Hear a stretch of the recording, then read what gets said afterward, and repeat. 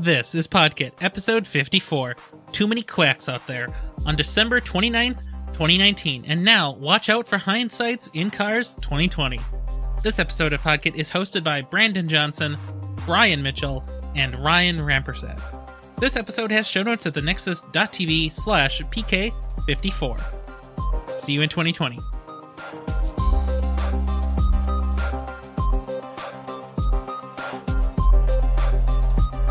Hello, hello. Hey. Hi, everybody. Welcome to the final episode of 2019. What? Wow, we're just days away here. How did that happen? It's something about recording once a month, every 3 months. Well, you know. Very, very accurate for us. Though I think, when was the last time we recorded? About a month ago. Yeah, we did okay, a pretty good job. Pretty good, yeah. Okay. Yeah, one of our strategic methods for PodKit in the future is to just pre-select 3 episodes in advance, dates and kind of pseudo topics, because that kind of takes out some of the scheduling issues that we've had. If it's in the calendar, it will happen. It will happen more than it won't happen, at least. Yes. Yes. Happy holidays and almost happy New Year, I believe. Is that right? Something like that. Nearly there. 2020. Any big stuff coming around for 2020 these days? I'm told hindsight is 2020. Ooh, it's a good one. Yeah, you know. It's definitely not going to get tiresome in a few hours. Just a few hours. Just a few hours. It's going to be a whole year of that joke. It's perhaps already tiresome, yeah. Well, I will say you're the first person to say that and me realize that it's nearly about to become like a thing that everyone's going to say. So. Oh yeah, it's going to be the worst Twitter meme. 2020 can have little hindsight as a treat. Well, since it is holiday season at this time of year, I wrote a Christmas card of some sort. But it's not really a Christmas card. It's more of just a card that I give around to people this time of year. But I did a little bit of a different thing this year. Instead of writing cards for every single person individually, and I know too many people now, I wrote one card, and I made a postcard version of that, and I gave it to everybody. Your cards are in the mail, but you might have heard there was a snowstorm or an ice storm. Oh, man. And so your cards are delayed. That is okay. I had Amazon packages also delayed, and the buses stopped in all of the Twin Cities. Yeah. It never happens. That was pretty bad. So, I'll mention the card here just a little bit. So, this is a Gatsby website. I don't know, Brandon, how do you like Gatsby these days? Yeah. Yeah. That's all I'll say about that. About a month ago, I tinkered with extracting a bunch of my branding components out of the main website, putting them into a package, and the reason I did all that work about a month ago was so that I could do this by having one set of assets and just reusing those components wherever I needed to. So you can even see the GitHub repo with those assets in it. Few kilobytes of assets here and there, and it works out pretty well. I have to do some weird stuff to get it to play nice. Style components are weird. I have to use this thing called Yelk to be able to actually work with them locally. Very strange. But it is pretty cool. 5 stars. Yeah, 5 stars, all right. It is pretty cool that I'm able to have sort of a theme carry over across different websites. Pretty nice. It's a great use for a component library. Yeah. So that's pretty much what I did over the past month or so in terms of development. I don't know. Did you hear about how December you don't do anything? It's really weird. It's amazing. Yeah, time just suddenly is gone. Yeah. You blinked. Yeah, I was joking on Twitter with some folks about taking all of the fourth quarter of the year off. And while I didn't do that, I almost did that, kind of, sort of, while also still working, which is not what taking time off means. No, that's exactly what I do as well. Yeah, exactly. I just worked on different stuff than I usually do. So there you go. Mm-hmm. So actually, I haven't been using Gatsby. I'm still using Next.js because that's the way I live my life these days. But I did something kind of interesting recently. So my website, Brandon.mn, which you might remember from the footer, or not the footer. I guess it's kind of the footer. How do you describe the footer of a podcast? Is that an outro? It's kind of an outro. Yeah. Yes. Something like that. You might remember my website, Brandon.mn, that I mentioned in the outro. It's using Next.js. And I'd written the styles from scratch as a little birthday present, not a birthday present, a going freelance present to myself, last year. And it was fine. It was just, whatever. But I realized that, so this website, Brandon.mn, has gone through a couple of iterations. The first one was a Glimmer app. So Glimmer components are kind of the template VM that underlies, the latest version of Ember. On recommendation from a friend of the show, Max Furky. It was really cool. It was really great, but that was like my first exposure to a lot of different things, not the least of which being Glimmer. So over time, I kind of moved away from that a little bit, and I moved it over to Next.js. The entertaining thing about moving it over to Next.js was I made a series of bad decisions because I was just doing this kind of for fun while I was already working really hard, long hours and stuff like that. So I never actually checked that into version control. And so basically the site up until a couple weeks ago was exactly the same as it was a year ago when I first rewrote it in for Next.js. So all the styles were totally handwritten. It didn't really flow quite right. But I had fun and I was doing it as a little like gift to myself. So I wasn't too worried about it. Another thing that's kind of entertaining about this is I actually found that I had to re-image my laptop over the summer because there were some display issues with my Mac, and so I had to mess with a couple of basically what I found is I lost the source code for the version of the website that was live, because the way it works, or the way it worked in the past, was I would export it locally and then using the AWS CLI, upload the built artifacts directly to S3, and that would be how I would deploy. And I was like, that's kind of annoying. I don't really want to do that, especially when it discourages me from pushing this to GitHub. And so what I've done is I've kind of rewritten that a little bit. So now we're using Tailwind for the styles, which is all well and good. More on the styles in a second. But the other thing that's interesting is I moved over to using Netlify, which was something I had on my mind for quite some time. I've always been a little weirded out and skeptical by Netlify and their like VC funded sort of thing. Kind of like Gatsby in that sense, just like, why are you seeking funding? It's a little weird. I don't understand it. It's less weird that Netlify is doing it because they actually have to run a service. Right. Gatsby didn't have to run a service, but they chose to. That's very true. They chose to run a service, and it's not really clear why.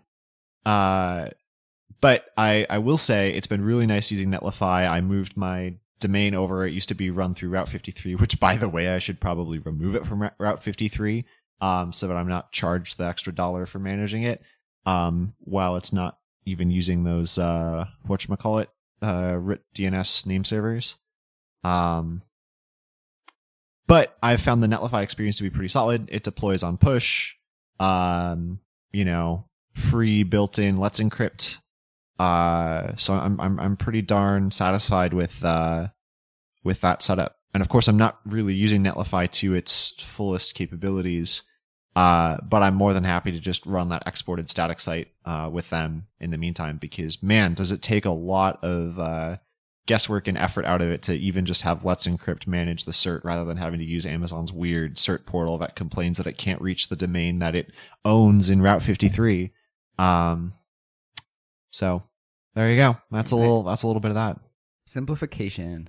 You sounds were almost as easy as my Jekyll site on GitHub Pages. Yeah, yours is probably a little easier. it's just too brave for me. I refuse to take part in the Netlify lifestyle. I getcha. I had a bad experience with GitHub Pages once that was very dumb. But did I ever tell you guys about this?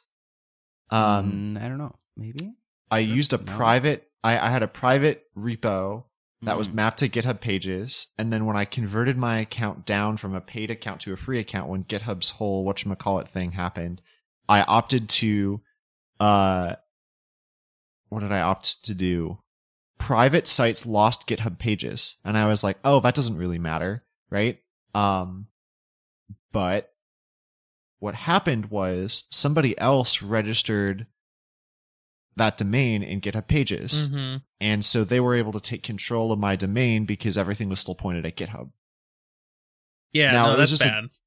It was just a dumb site, but I wrote a support ticket and was like, hey, this is dumb. This person is, taking over something that was mine. And they're like, well, you said to turn off GitHub Pages. And I'm like, well, yeah, I said to turn off GitHub Pages, but you should have a warning there that's like, repoint your DNS, dummy, right? Yeah, I remember seeing several cases of that on when that switch happened.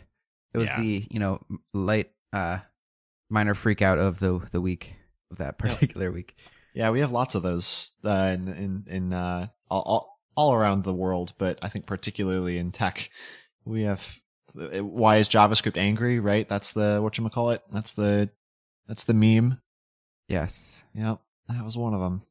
But so yeah, as a result, now I'm like, all right, I only want to use tools that validate domain ownership.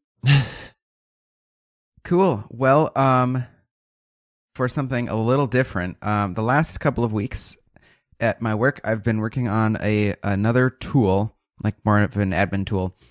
And so some different kinds of requirements, different code base. And so I've used this as an opportunity to use a new library. So I think I've mentioned this on the podcast before, but you know React hooks, right? I've heard of them. And like promises and using like fetch to get data out of a RESTful service. Oh yeah, all the time. So what if you combine them together? You would get a hook that does fetching. Exactly. And then if you throw a bunch of like caching and stale data invalidation and linking together one request to another, you get something like React Query. So this is a really cool hook library for fetching, caching, and updating asynchronous data. So it's another library by Tanner Lindsley, #TanStack. So from the same place as React Table, React Form, React Charts. So it's like a one-liner to add in, and you can, if you have already used some sort of promise to fetch data, you can use that same function exactly and put it in this hook. You give it some sort of query key, and you can make a unique key for that query based on the parameters, and it will use those same parameters to call that promise resolving function to call your data. And so it's super easy. It returns, something like data is loading, error, also is fetching, a refetch. So basically, I think the default settings are something like 5 minutes. So if you make a request, it'll cache that data for 5 minutes. So every time you call it again in the future, if the parameters and that key are the exact same, it'll just return it from memory. If it's been after 5 minutes, it'll delete it, garbage collect it, and it will fetch it again the next time it's called. There's also like stale data configuration. So if you have a component that fetches this data, it'll load the cached version, but it will be stale. So then it will refetch it again, even though it's cached. So you can present the older state of that particular data and then refetch the latest version without having to show like blocking, loading, even though you just loaded it. So it'll let you use that older version. This is like particularly useful for things like a dashboard or something where you have a bunch of data and you want to keep it updating on its own. React Query can do all that for you without having to really set up much of anything. And you can, of course, configure those times per request or globally for all in a subtree. let's see what else was there. And so there's kind of two loading states. So there's the initial fetch, but there's also that like stale invalidation, kind of background update as well. And then you can also link together requests through, I believe they call it mutation. So if you have, let's say, some data that you fetch, but you have elsewhere some settings or something you need to post to your API that would change what that data would be, you can link them together so that when you post one, it invalidates the cache for the other one. So we'll refetch the other one right away. Yeah, it's super cool. I've really enjoyed using it, and it's super easy, and I've only gotten to just the start, but it's at this tool at work. But for like a type ahead, it's great because you can, usually you're not on a type ahead for more than a couple of minutes, so you have a cache time of like 5 minutes. And I am debouncing at like 200 milliseconds, but if you type like the word test and then later you type test again, it's instant because it's not even making a request. Right. So it's a really good awesome user experience. I've really enjoyed it. It's an awesome little tool. That's cool. Super cool. So how do you feel about having all of that? What state is it in, and caching logic? How do you like having all of that tied into your React tree? I don't mind it. So I work in the analytics space, so it makes sense for me because it's going to be tied into the tool I have at work, which I haven't used this library for, but I would like to at some point. It's very router dependent, so the URL is the source of truth of where you are, and it's reusing components in different URLs based on the URL that might have some different location, like a React router params kind of flowing in, which changes the requests. So the components are kind of generic, and so based on the URLs, let the whole tree figure that out because we don't have any sort of global Redux store that is keeping track of all of that.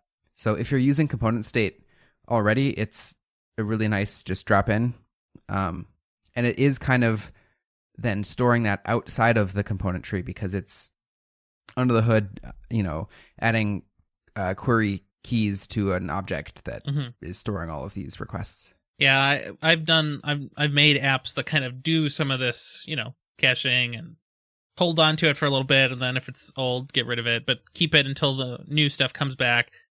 And it's a lot of work to manage yourself, but one of the cool things about storing it outside the React tree is then you can test and exercise all of that logic without having to ever mount anything, ever. Which is pretty cool. Yep. Yeah, because then they're just pure functions. There's also a prefetching queries, which I haven't looked at. Forgot about that one. That's handy too. Yeah. I would love to even play with this library more. There's some I just saw that here. Suspense mode support, server-side rendering. Yeah, when hooks were very new, I looked for several examples of async fetching libraries, and I found one React request hook, which is tied very closely to Axios. Like you can only use it with Axios, and it works pretty well. But this is a little more robust, and I think it's a little more, definitely more featured, but better aligned with how I use data in my apps at work. So the other library I've been using a little bit lately is React Spring. So I did talk about this a little bit this summer after seeing a couple of talks at React Rally. So this is a Spring animation library for React that does a lot of the animation rendering outside of the React render cycle, but still very much closely related to the React render cycle.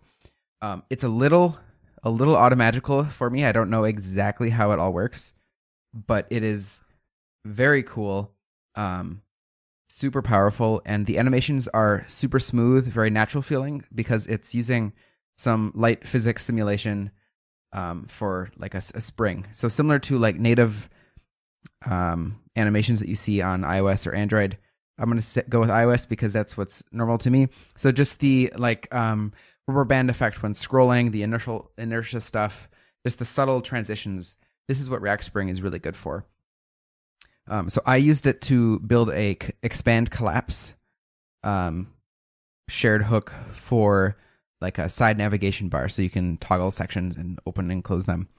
And so not, we had something built with CSS using a max height, but if that max height was taller than the element that you were expanding, there would be a delay because the max height would be taller than the content. So it would be transitioning the height, beyond what you could see. And so it wasn't really doing anything. And then suddenly everything would collapse. So there'd be a little bit of a delay when closing and not when opening. But CSS transitions aren't like pausable or cancelable. So they kind of stack and behave differently than you would expect. And so this one, you can fully cancel it midway through and it will continue from the state where it was switched. So if you like click a button really fast and it's a transition over a quarter second or something, you can, step it halfway through and kind of have a partially open, partially closed area in this example. So super nice, super powerful. It took quite a while to kind of wrap my head around and get something working, but it's pretty cool once you get there. They use spring a hook, which is kind of around one animation or transition. There's use springs, which lets you kind of stack multiple things together. Use trail, use chain. I think those are for like multi-stage transitions or animations. And then there's use transition for kind of moving from one element to another. So like a page transition, or your when you're mounting and unmounting components, it's helpful for that. So the kind of concepts of like from, to, but enter and leave as well, which would be like mount and unmount. So that's more kind of how something like, I think, React Transition Group works, or similar concepts. So yeah, it's a super cool library and I want to play with it more. It's fun. It's pretty cool. When you include that in your bundle, how big does it get? Like what is the impact? I'm looking the other way. So this expand collapse, I went all the way and went, it transitions from height auto to height 0. So the initial render, if you start with it expanded, is height auto. And then I use the hook use measure, which is on NPM as use dash measure. And it brings in a polyfill for resize observer. So there's that plus React Spring, which I think is around 10K gzipped. So it's not light. No, 10K is fine. I need to work on, optimizing code splitting and things, but I think the idea is that when you have a library like this, adding some subtle things here and there across your app really can help make it feel much more native and really powerful application. It's the subtle things. And it can give a user something to see while they're waiting for other things to load. I've talked with people about this kind of thing where they get worried about bundle size when they add a library like this. And what I've explained to them is if you accidentally add one JPEG and you don't optimize that JPEG before you put it into your site or app, and it's over 400 kilobytes, you've blown everything that JavaScript has anything to do with out of the water. Now, to be fair, parsing JavaScript is more expensive than transmitting it over the wire, generally. Sure, but 400 KB, it still takes forever. True. That's one image. And then, if that wasn't bad enough, every time you have an AJAX request, you are hitting who knows how many servers and going through how many, at least in our line of work, how many different firewalls and proxies and network translations. Usually, the bundle size of the app doesn't matter nearly as much as 100 other things that also are terrible. Mm-hmm. That doesn't mean you shouldn't optimize it. It's just, for a lot of the corporate stuff we end up making, it doesn't matter. Yeah, not worth hand-wringing over. Yeah. Well, cool. When we were here last time, we were talking about Redux a lot. Yeah. Ah, yes. Yeah, the Redux guidelines had just come out, which was kind of funny that it took like 10 years for those to come out. Okay, maybe it wasn't really 10 years, but it felt like it. 5 at 5, right? Wasn't 2015? I don't know. Yeah. But what also had just come out at the time is the Redux Toolkit. Now, that's not actually even accurate. The Redux Toolkit is actually renamed from the Redux Starter Kit, and they renamed it because they felt like people would see the word Starter Kit and say, well, that sounds like it's not advanced enough for my very complicated needs. I probably shouldn't use it then. So they renamed it to just Redux Toolkit, and it's basically a way for you to get started with Redux stuff in a kind of on rails and simplified way. So if you look at the Getting Started guide, you'll get a configure store, which includes a few different default middlewares, but most importantly, it includes Redux Thunk and the DevTools extension turning on middleware, and it can, give you all your reducers and stuff. It has a utility to create a reducer without a switch statement, so you just give it a map, and you just give it action name, whatever function you want it to run whenever that action name comes through. It includes Immer by default, so you get to write normal kind of... it's kind of counterintuitive to me, but you get to write normal mutation-based code instead of normal, non-destructive, refresh the entire state of the tree kind of code. You get a create action utility, which is kind of cool. So you can actually use the actions as the action names, which is kind of interesting. You get a create slice, which lets you just kind of get parts out of a reducer, and then you get create selector, which is re-exported from reselect, which allows you to sort of level up how useSelector works internally. So this is kind of their approach of kind of simplifying the Redux process and kind of giving you a create React app-like experience, but with Redux, which is kind of neat. Yeah, I've looked at or watched this as Mark's been building it, and I've been really intrigued to be like, let's dive all the way in and add all of this stuff. And I'm like, I don't really need it, but it would be really cool to use something like Reselect and Immer, but it's so much different, and Redux isn't a huge part of the application I work on day to day, so it seems a little overkill, which is kind of related to the bundle size thing that you were just talking about. If you're building a really Redux dependent app, I think all this stuff is really good to include. Just like late stage applications. I don't know. Yeah, I agree. And this is obviously coming out so late in the life cycle of React and Redux that most people already have mature apps today.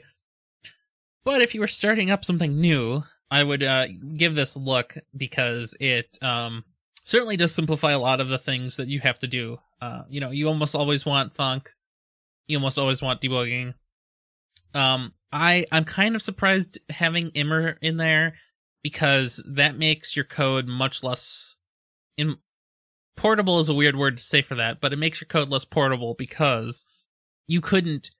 It requires any code you write forever in the future, if you want it to have interop with this code, to also use Immer. In my mind, that feels like the same, I don't feel like I could use this for the same reason I don't use Create React App, right? Apocryphally, I don't use Create React App. Of course, I literally use Create React App. But back in the day, Create React App used to include that service worker by default, and that was just constantly causing problems for people, because somebody decided, everybody wants a service worker, and all you have to do is comment it out. But it's like, no, nobody ever wanted this, and it's just causing dumb browser problems that people don't know the origin of. But eventually they do their Googling and they find out, somebody decided I wanted a service worker. It feels like Immer's inclusion in this is kind of similarly misguided to that.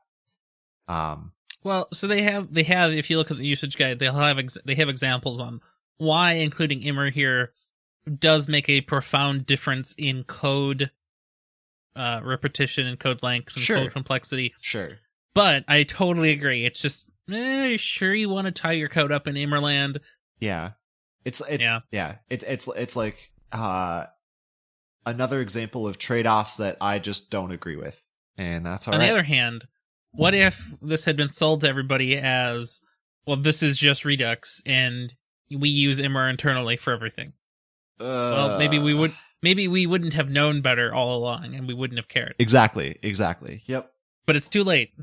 Yeah, that ship has sailed. I really like. So we need to make Redux. I really like the pattern of the create reducer combined with create action, where you have the properties on the like reducer object. Yep. And you just import them, so you don't have to pass all these strings around. You just say, you just do it by reference, which is very type safe, and it's like compilable, right? Yep. And it also makes it so that you don't have to do all of that Redux Dux stuff that everybody likes to talk about. Yep. Too many quacks out there, you know? Yeah. On the topic of immutability that we were just saying, remember the let versus const war that just happened? Oh, yes. I surely do. Oh, I was so happy to not really be paying attention to that. Somebody should find a couple of tweets for that. It was Christmas, right? It was a Christmas Eve or day that it happened. Like, what? I will link a Cassidy Williams TikTok in the show notes because it was very good. Actually, I'll do the tweet version because that's probably more up the alley of our listeners. No, this is a good TikTok. I was actually hanging out with some friends from work on Friday, and one of their girlfriends was like, "Hey, is everyone here a developer?" And we're like, "Yeah." She's like, "Okay." And she pulled out her phone, and just from like the first half second of that video, I'm like, "Oh, it's Cassidy Williams." She's like, "How did you know?" Like, I watch these things. Right. That was an important cultural moment, that let versus const and all the discussion. I mean, not cultural really, but you know what I mean. Internet, everything's a big deal, and then it's not very quickly. Okay, well, so what did we conclude with the let versus const story? Nothing matters. I don't remember seeing any like definitive conclusion. I'm gonna still use const, but whatever. Me too. Yeah, I'm gonna do that as well, and I'm in the position of teaching a bunch of people a bunch of things regularly, and I will continue to say use const first. And if you want it to be mutable later, as in reassignable, then use let. Yep. It is super confusing though, and I agree with everybody who points it out that it's not about mutability, it's about reassignability. That's a bummer. But I don't know if you've ever used Java before, but you can make an array list final in Java and then change any of the objects that are in that array list anytime you want. It is the exact same story, and nobody blinks an eye at that. And so I don't care much about this discussion. Const is fine. Just use const. And we all know it gets compiled down to var in the end anyway. Not always. So only if you have that turned on still. Oh, well, everything I've literally ever written at work has always had that enabled. So, oh, you know what? That is kind of funny. Wah, wah, wah. Maybe it'll all get compiled down to let eventually, because let is 2 characters shorter than const, and that's big savings. You know, that's not a bad point. Yeah. So it's time for new Twitter followies. Yes, I'll start because I have them in the show notes. We totally forgot to make this when we started recording the episode. So, oh man. So I just put 2. It was a little later this month for following. So the first is the National Weather Service Twin Cities, which is NWS Twin Cities. Got to get your weather, especially in the winter in Minnesota when it's thrilling. And then the other one is Darknet Diaries. Maybe I've talked about this on the podcast before, but it's a fantastic podcast.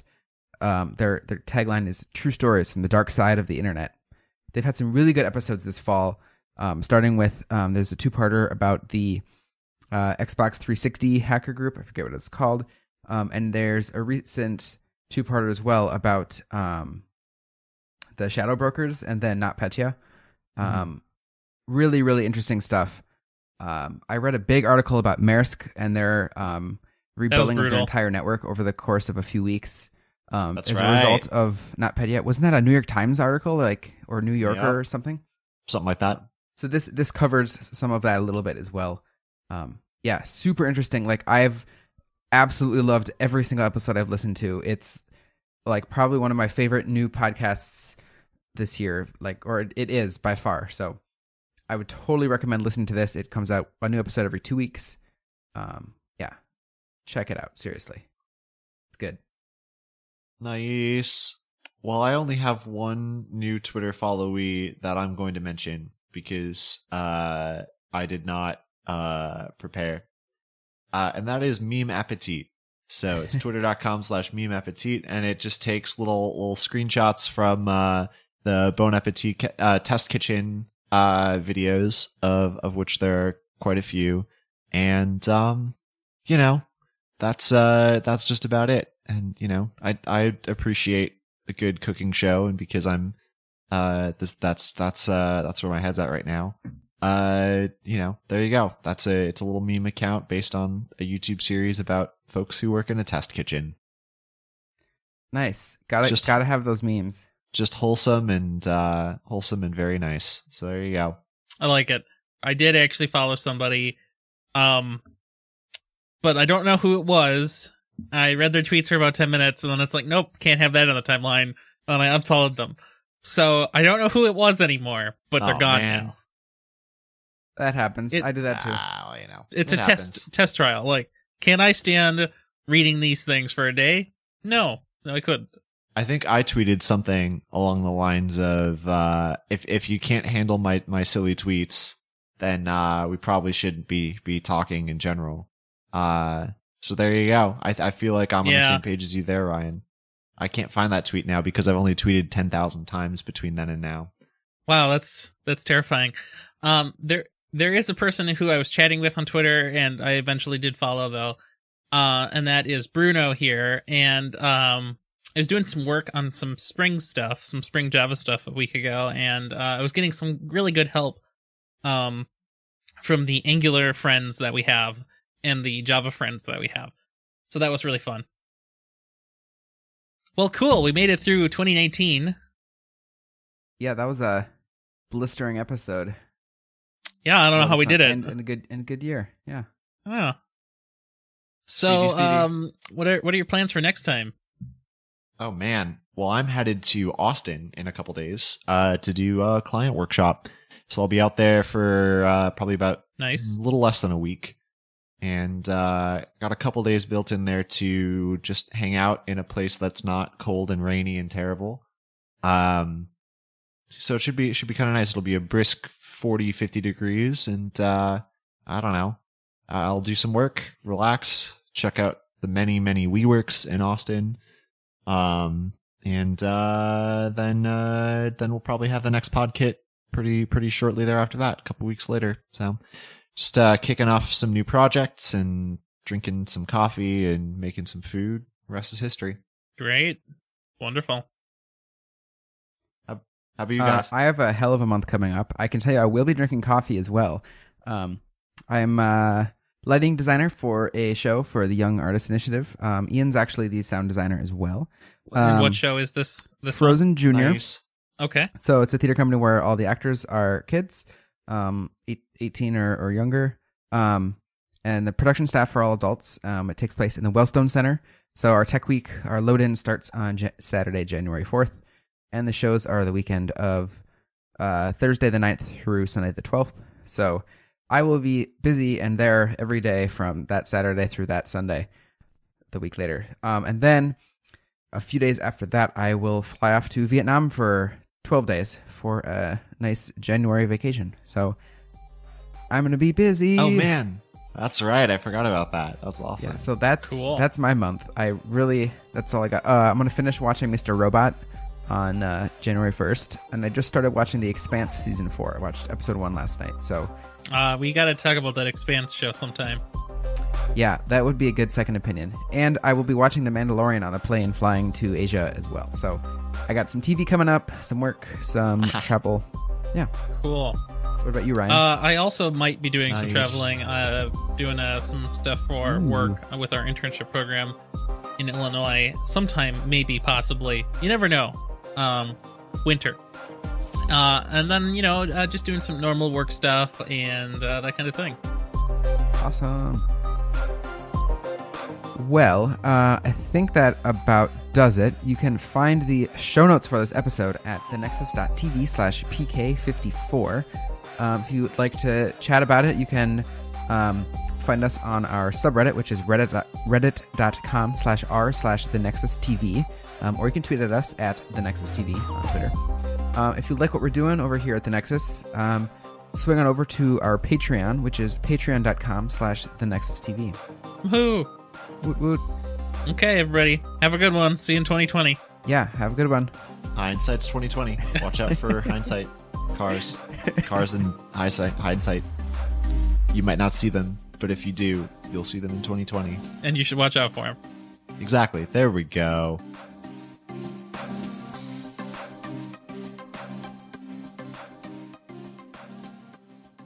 The Nexus The Nexus TV. podcasts from the Technological Convergence.